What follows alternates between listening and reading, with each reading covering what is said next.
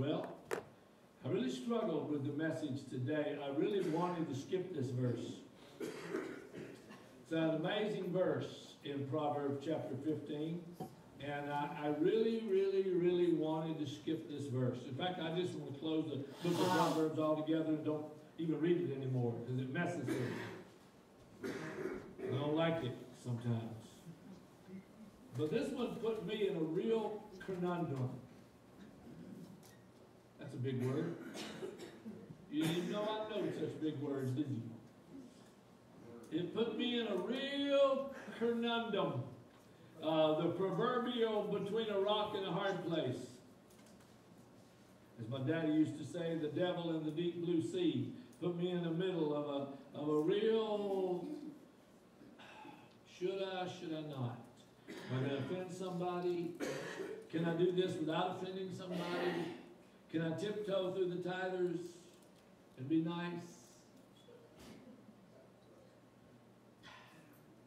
And yet, there it is. So, Dan, what do I do? Never mind. Okay. All right. Okay. See, I was raised by a father who was hard. He was a child of the Depression. He was a workaholic, we'd call him today. He was raised working. In the 9th grade, he was forced to go to work in a cotton mill. And he worked a second shift in the cotton mill every day, Monday through Friday, all 4 years of high school. I wear his high school ring. It's my father's high school ring. Graduated high school in 1950. As far as I know, he's the first Humphries in all our genealogy and all our family tree that ever graduated high school. He was the oldest of 8 brothers and sisters. I think he's only one of maybe 4, maybe 5, but I think only one of 4 brothers and sisters who actually graduated high school. I don't think most of the rest of them didn't. But Dad graduated high school. All 4 years of high school, he worked in the cotton mill every night. And as far as I know, he never one time cashed a check. His father took his check away from him and drank it up. He was an alcoholic.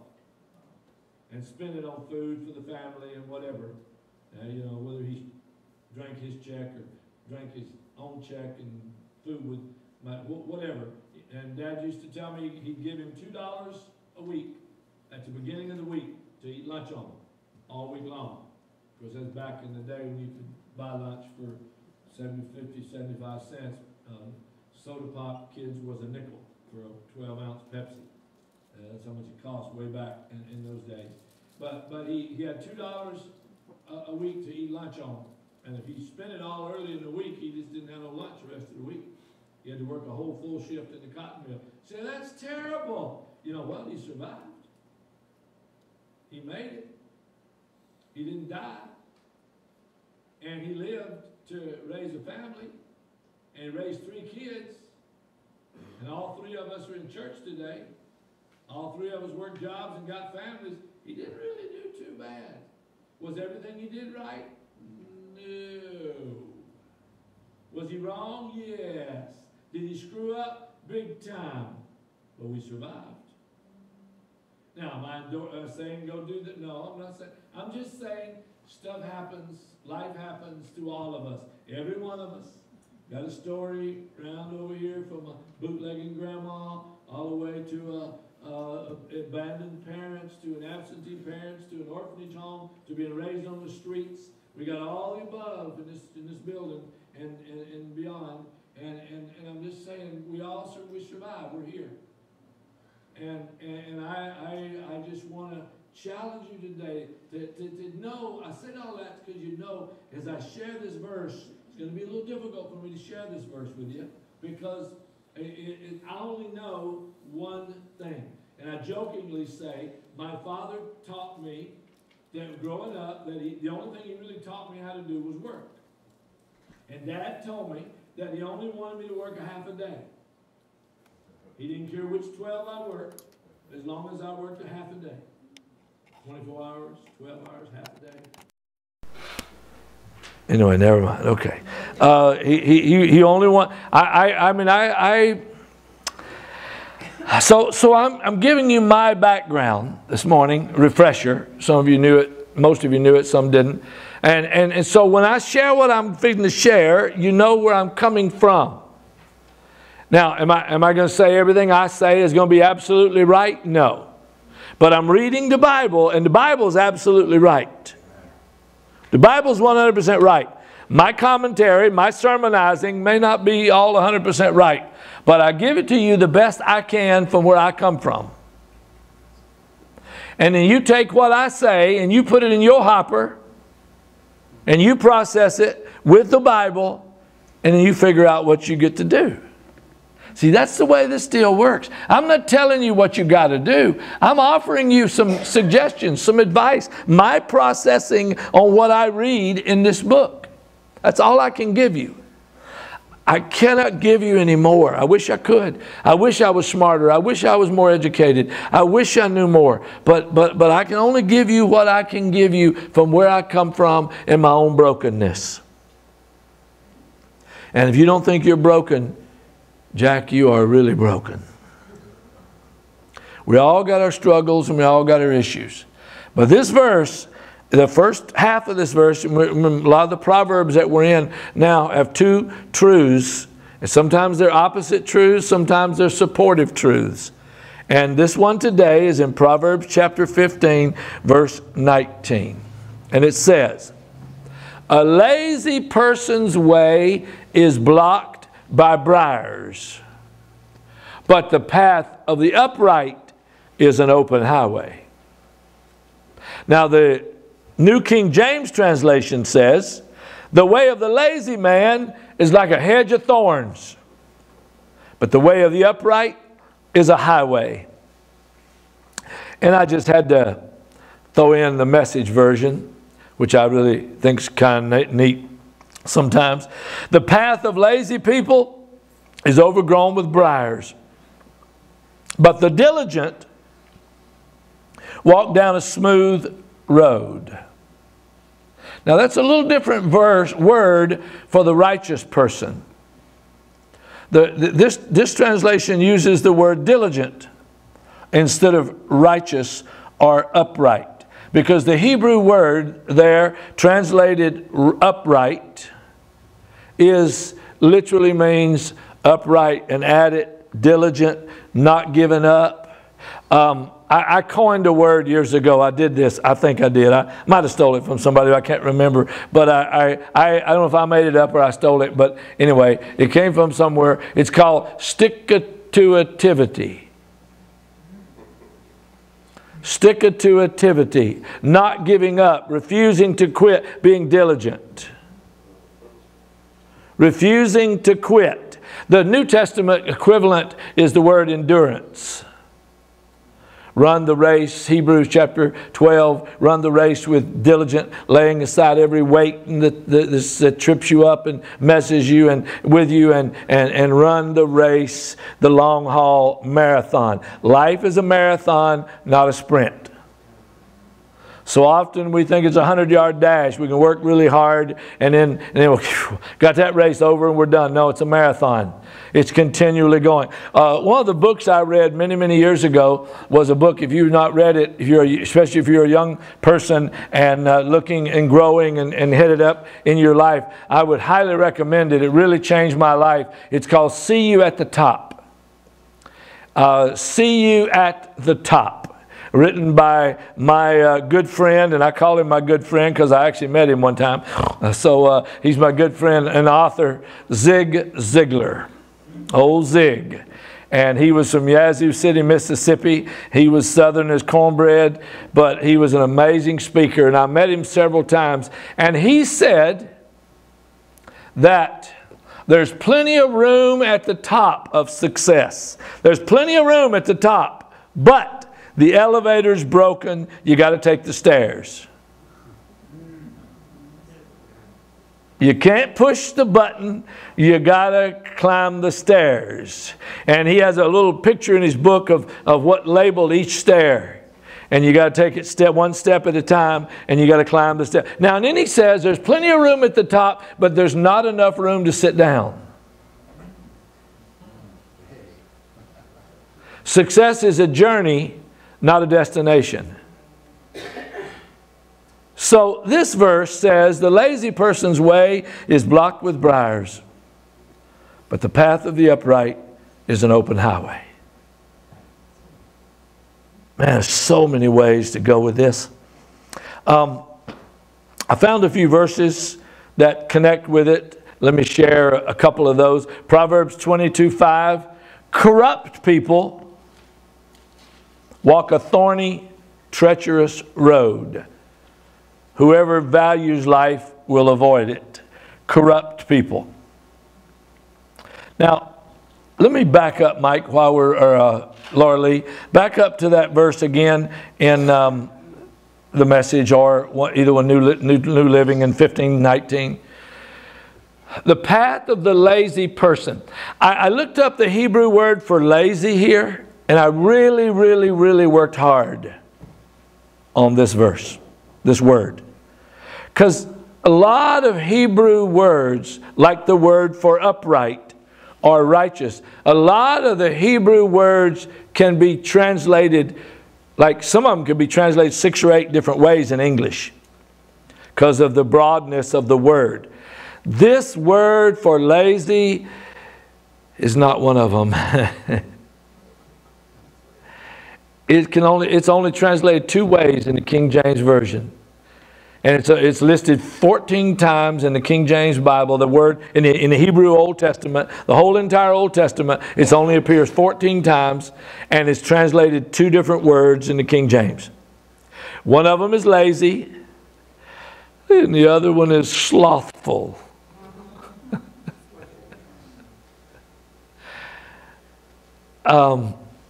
There's no other way to read it.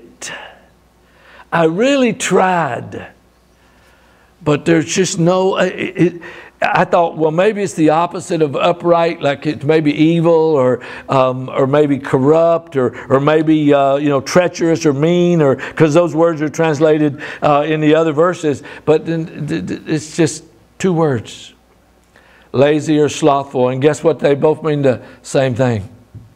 There was one other word that it threw in there in the meaning. It used the word indolent or indolent. It was in the dictionary, and Hebrew dictionary that I was reading said indolent. Now what in the world does that mean? So I looked up old indolent, and you know what it meant? Lazy, apathetic. Apathetic is one of those. I don't care. Apathy is a byproduct of laziness. I just don't care. So, Proverbs 13:15. A person with good sense is respected, but a treacherous person is headed for destruction. These are just some related verses. Proverbs 4:19. The way of the wicked is like total darkness. They have no idea what they're stumbling over.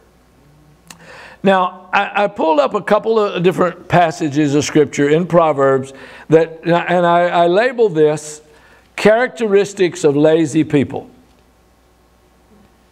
Because, see, it's hard for me to say that a person is lazy, because number one, it's none of my business. I was talking to somebody this week.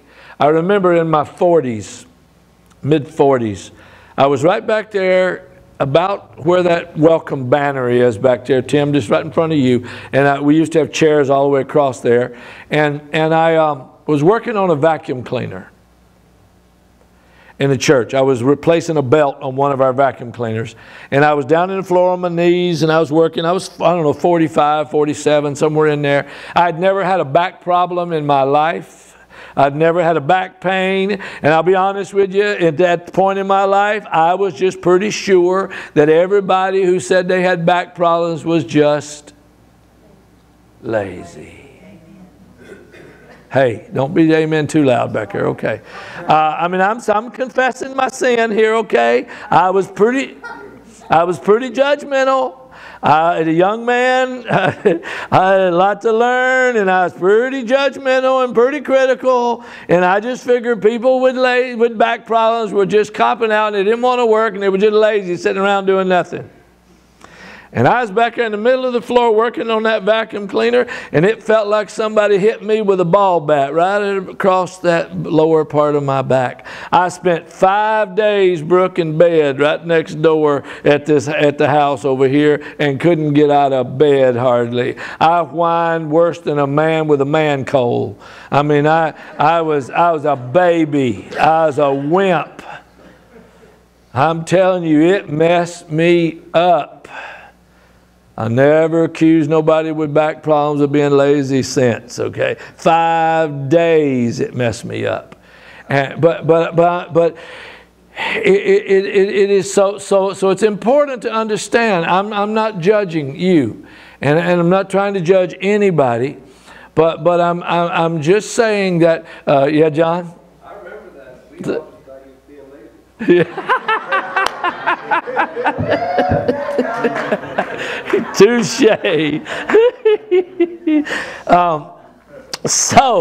I read these passages, and I come up with some characteristics of a lazy person, and back trouble's not one of them. Okay, so I just wanted to share that. Okay. One of the issues was the Proverbs 26:13. We're going to walk through a few verses here. Proverbs 26:13. The lazy person claims, there's a lion on the road. Yes, and I'm sure there's a lion out there. The first characteristic that I found here, that listed in this short list, of a lazy person is fear.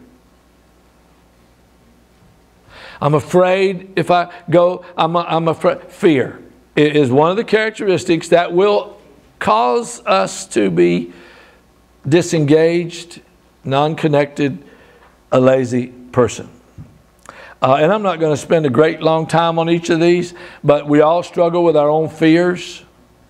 That's why that song to us is so important. Fear is a liar. Fear is a liar, that song. Anybody remember it? Fear is a liar. Fear, and you know, fear is one of those things that we fight. We all fight inside our brain. It's the battlefield for the mind, Joyce Meyer says.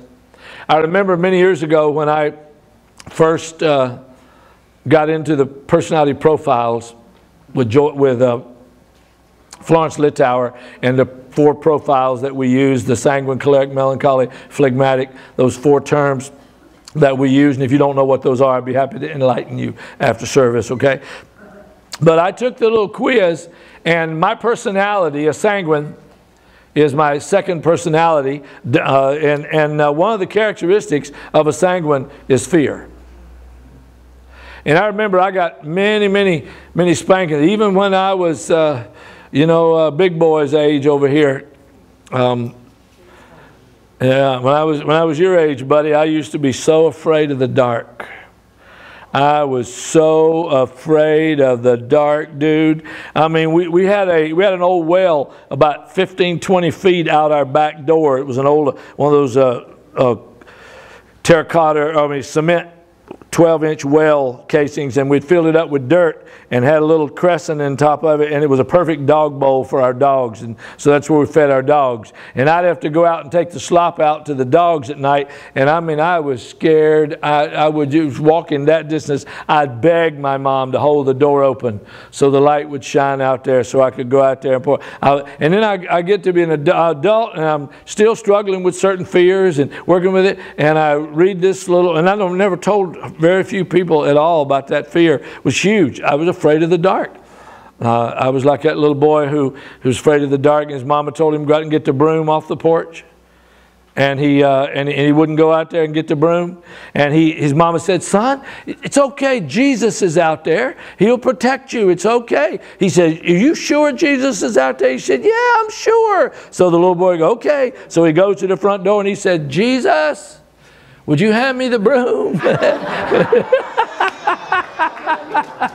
So that's how I was. That was me. And I read this deal on the sanguine personality. One of our number one weaknesses is fear. We struggle with fear. And I love one of my heroes, one of my childhood heroes, John Wayne. He says, courage is being afraid and saddling up anyway. Many, many, many, many, many things are done in life by people who are afraid. We do them anyway. We've got to work on that fear. All right, I got to move. Verse 14. As a door swings back and forth on its hinges, so a lazy person turns over in bed. You don't understand, man. With my condition, I need 10, 12 hours sleep a day. That's highly unlikely, but maybe, I don't know. But so the second characteristics of a lazy person could be too much sleep. Let's move forward. I'll leave that alone right there, okay? Verse 15. Lazy people take their food in their hands, but they don't even lift it up to their mouth.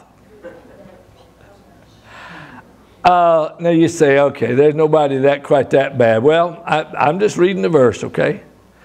But here's what I deducted from that. A lazy person doesn't take care of even their own personal self, their own personal hygiene, their own personal self. A lazy person is just too lazy to take a shower, too lazy to clean up, too lazy to do. Boy, and this last one, whoo! Verse 16. Lazy people consider themselves smarter than 7 wise counselors. So I would say the fourth characteristic here of a lazy person is they're quite conceited, arrogant.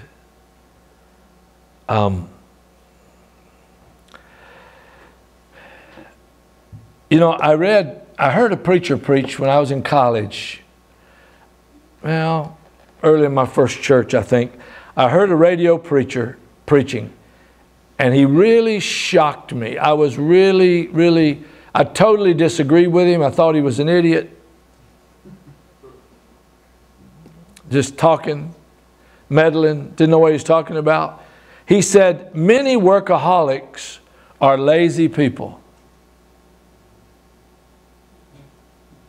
I thought it's crazy. Workaholic can't be lazy. That's ridiculous. And here's what he said. He said, a lot of times in our work, we work at what we know and what we love and what we enjoy. And we will stay 12, 14 hours a day doing what we enjoy so we don't have to go home and do stuff we don't enjoy. So we don't go home and face things at home that we're not comfortable in, that we're not skilled at, that we don't like.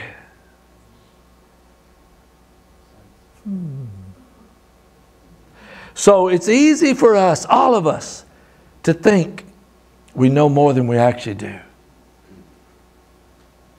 That's why we say the little joke about hiring a teenager while they still know everything. Because when they get older, they'll hopefully realize they don't know everything.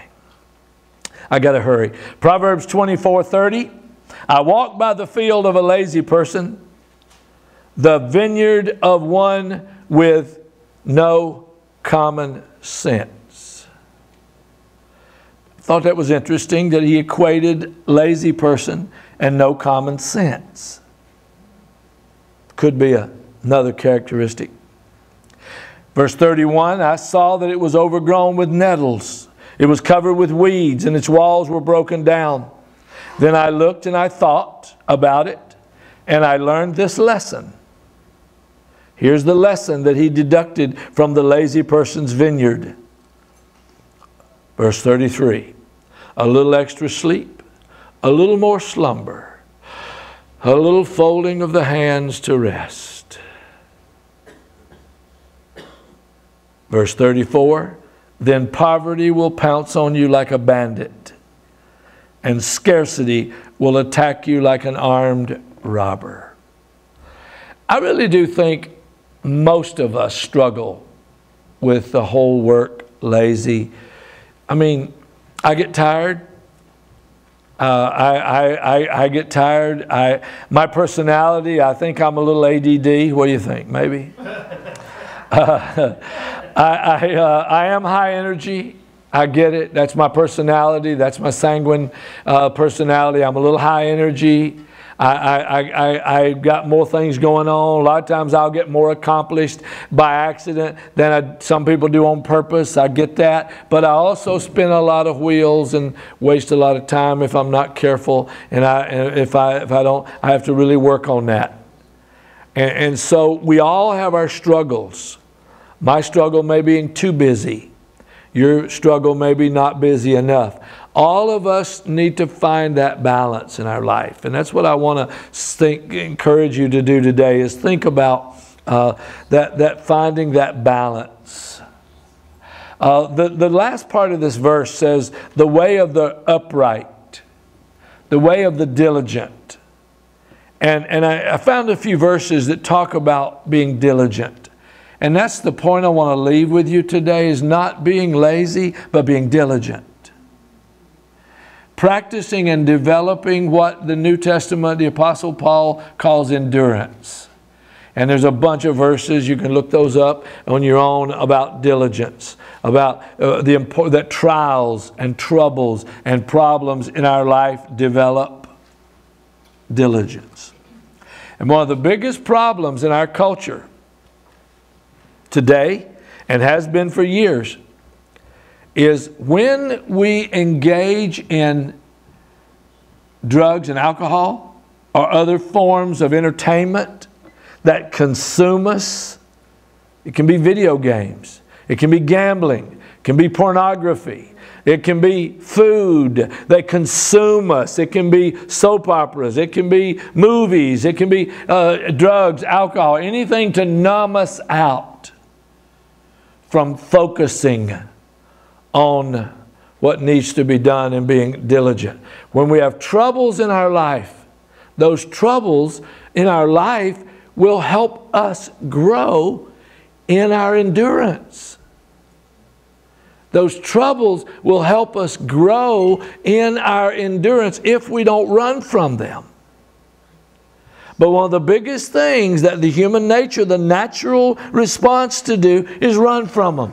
We run to alcohol, we run to drugs, we run to TV, we run to food, we run to our go-to whatever to get our mind off of dealing with these problems. I hate the problems. Welcome to the club. I hate problems too. I like peace, joy, and love. I like everybody happy. I hate drama. I like peace and love and joy. Pass the bowl. Smoke some more dope. Peace, baby. Chill. Crack another beer. Let's chill. All that does is postpone it. It kicks the can a little further down the road. Doesn't fix anything. Face our fears. Face our struggles. James chapter 1. Don't be afraid facing those fears. If your life is filled with difficulties, James says, let it be an opportunity for great joy. You gotta be kidding me. With all the mess going on in my life, I don't have no money, I can't work, I got this, I got that, my wife left, my husband left, all these problems, and you telling me I'll count it as an opportunity for joy? No, I am not telling you that.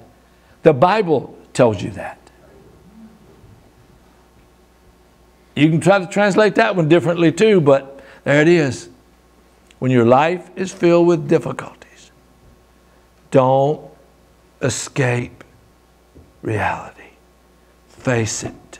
Every time you're tempted to go get high, every time you're tempted to go get drunk, every time you're tempted to go back to the video game, back to the gambling, every time you're tempted to go to the pornography, realize you're just escaping reality, because that garbage is not reality. That garbage is not reality. So important. Proverbs chapter 3, verse 6. Seek God's will in everything you do, and He will show you the path to take. Psalm 32, I love this one, verse 8. The Lord said, I will guide you along the best path for your life. I will advise you and I will watch over you. If you just read that verse alone right there and live in that verse alone right there, that would change your life.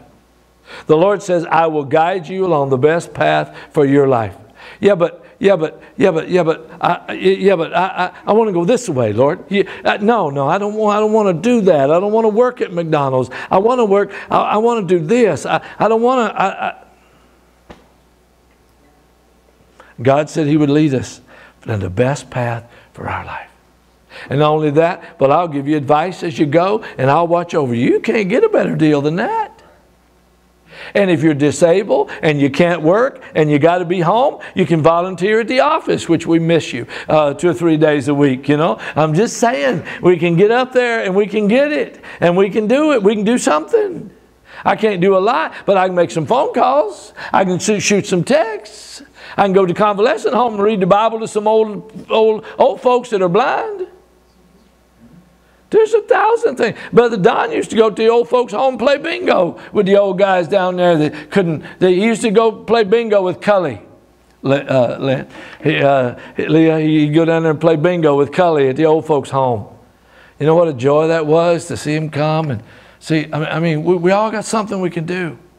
Don't sit at home and be bored and be lonely and be depressed. Let's make someone else's life a better place. Verse 9, don't be like a senseless horse or mule that you need a bit and a bridle to keep you under control. Verse 10, many sorrows come to the wicked, but unfailing love surrounds those who trust the Lord. So rejoice. Look at verse 11. Look at verse 11. So rejoice and be glad, all you who obey Him. Shout for joy, all you with a pure heart. No, I didn't say that. I'm reading you the Bible. Well, Pastor, you don't understand. I just don't shout for joy. Well, when are you going to start? Well, it's just not who I am. It's not who I am either. So, oh, yes, it is. No, it's who I've become. Because I practiced it for a long time. Yes, my wife. I shouting, rejoicing in the Lord, singing. You heard me sing. I don't sing so good. But me and the Lord don't care. He likes my singing. He's the only one who likes my singing. Miriam don't even like my singing, okay? The Lord's the only one that likes my singing, so I sing to the Lord. He appreciates it. Don't get depressed, down in a hole. Get up, call somebody. Sit there and think for a minute. You know, I wonder what pastor's doing today. I had a phone call the other day from a guy that I haven't heard from in over a year. He don't even go to our church, goes to another church. He's a business guy I'm associated with, and I'll be very vague about it. But he called me up the other day, and he said, hey, Pastor. I said, he calls me Pastor? I said, yeah. He said, hey, this is, I'll just call him John. He said, I just want you to know, I was thinking about you. How you doing? I haven't talked to you in a while, and I just had you on my mind, and I just wanted to call you. Dude, made my day. I mean, I felt really awesome. The dude was thinking about me and praying for me. I'm going to tell you something. I can count on one hand in the last number of years that that's happened. Maybe long time years. So, oh, Pastor, you got so many people and you're so busy and you... Well, whatever you believe, it's all good. You got all kind of people telling you, you do too. You got all people telling you how good you are, how great you are, how much they appreciate you, don't you? You got people calling you every other day telling you how much they think about you, Brooke, down there just say, hey, man, how you doing? Checking on you. We got people call every day, don't we? No, we don't. Don't be lazy. Be upright. Be diligent. I want to close with the two verses, two my life verses. I read one of them earlier, but I'm going to read them both now, 5 and 6. Here's the secret. Chapter 3, verse 5 and 6, Laura Lee. Trust in the Lord with all your heart. Don't depend on your own dumb understanding. Dumb, my insertion. Say, Pastor, are you calling me dumb? I'm just reading, okay, inserting a little bit, okay? Don't depend on your own understanding. Verse 6, seek God's will in everything you do, and He will show you which path to take. Would you stand? Go home and read Psalm 1. You'll be blessed by Psalm 1 if you haven't read it lately. It's a great verse. Psalm 1. Thank you, Lord, for our time together. And God, I pray that you'd help us to open up our hearts and be willing to admit we struggle. Whether we struggle with fear, we struggle with laziness, we struggle with insecurities, struggle with a lack of self-confidence. Whatever it is we struggle with, God, all of us at one time or another struggle. Help us, Father, to trust in you with all of our heart. To not believe the lies that we tell ourselves and the devil tells us. Not believe those lies, but believe the truth of your word. That when we feel like we don't belong, you say we are yours. When we feel like nobody likes us here on the planet, we know you love us. And we belong to you. So help us today to put our trust in you. Lean not to our own understanding, to acknowledge you in all our ways. And we know, God, you'll watch over us and direct our path. In Jesus' name, amen. God bless you. Thank you for tolerating me 7 minutes over. Woo! Terrible.